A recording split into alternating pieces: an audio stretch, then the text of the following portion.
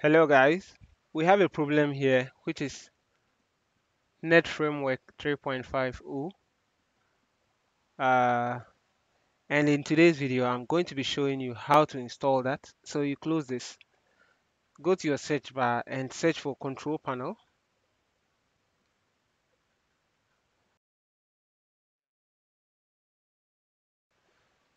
Yeah, so this is it. Select the best match. Now go to programs, select programs and features. Now turn on features or off. Now this is what we need, netframework 3.5, so select on it and OK.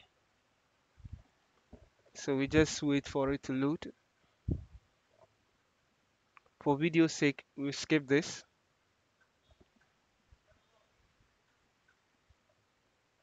Now, let's update and download files for you.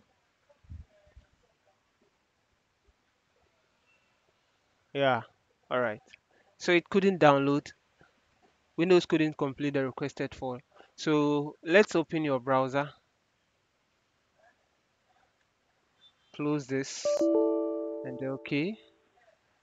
Open our browser and search for netframework 3.5.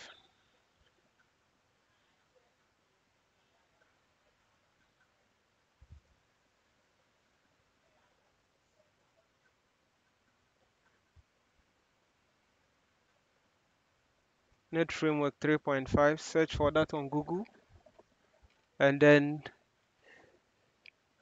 go to the official Microsoft Office site, which is EN. All right, so click on that.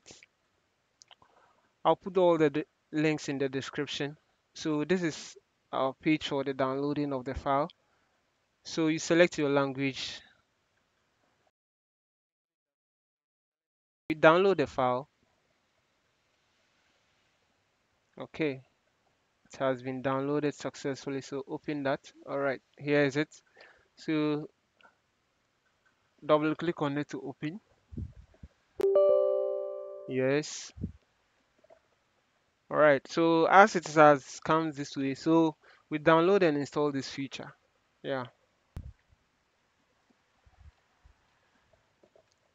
Okay, now it's downloading the files. So we wait on for it to download all the files and then it will install automatically. So for video sake, once again, we will skip on this.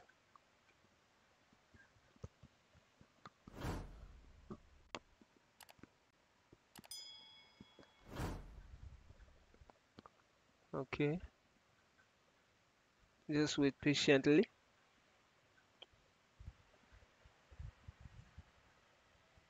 Okay, it's now installing.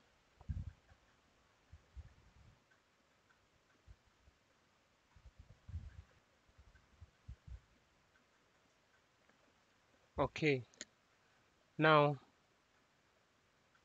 our net framework 3.50 has been installed. So as it is recommended that we should restart the machine, so we are going to restart the machine. So just close this, close that, and restart the machine. Okay, as we have restarted our machine, so now to check back to see whether our net framework is installed correctly, I'll search for control panel once again.